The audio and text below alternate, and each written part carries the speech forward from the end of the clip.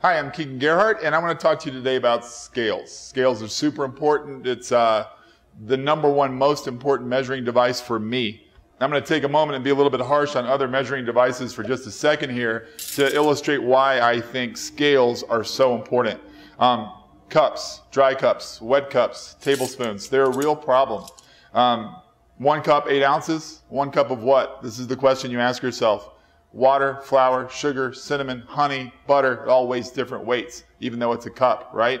Does everybody stick in a commercial kitchen with using dry cups for dry weight and wet cups for wet weight? Often not. It's a problem. And when you get to tablespoons and teaspoons, it's even more difficult. Yes, 2 tablespoons of water is 1 ounce, but 2 tablespoons of cinnamon is not. It's a big problem. How do you alleviate that? How do you increase consistency and increase accuracy in your kitchen? By using a scale, and preferably a digital scale. I look for a couple of things when I pick digital scales. As in thermometers, I look for accuracy and I look at weight range. I like simple operation. I like clean, sealed surfaces that don't harbor bacteria. I like this one also for a couple of other reasons. Actually, I prefer the OXO, so I'll just concentrate on that. And there are many scales like this.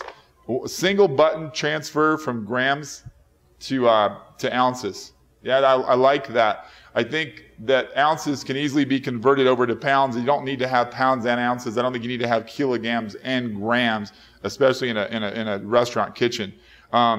There's a backlight, which is neither here nor there, but the most important element, you need to have a 0 button, right, or a tare button. You put something on, this says that this measuring cup weighs 290 grams. I want to weigh water, I have to have a 0 button so that when I put the next item in, I know what it weighs. Another 50 grams, right? So that's all you need. On, off, 0. Ideally grams to ounces so that you can have, so that you can do any kind of recipe you want to. And then the rest of it is about food safety again for me. You want to have something that's easily cleanable.